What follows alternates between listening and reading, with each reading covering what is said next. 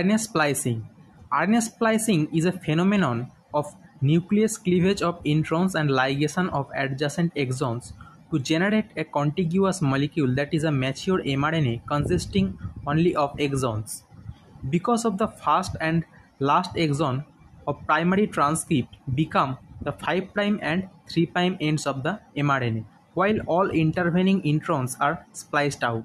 The splicing events occur in a spliciosome, a complex of the pre-mRNA bound to small nuclear ribonucleoprotein particles, snRNPs. snRNPs are small nuclear RNAs associated with proteins.